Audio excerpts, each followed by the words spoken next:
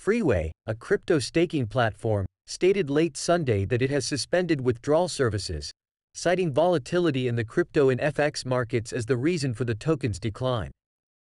In the hours following the announcement, the Freeway, FWT, token has dropped by about 80%.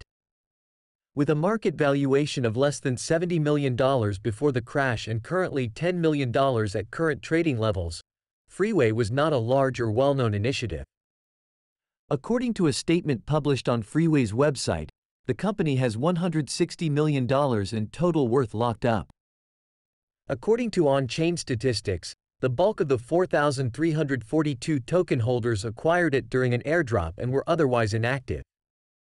Using price data from soon before Sunday's market meltdown, the largest whales on the site lost little over $16,500. As Twitter user FatmanTerra pointed out, the administrator of the Freeway website is in the process of removing team names off the page.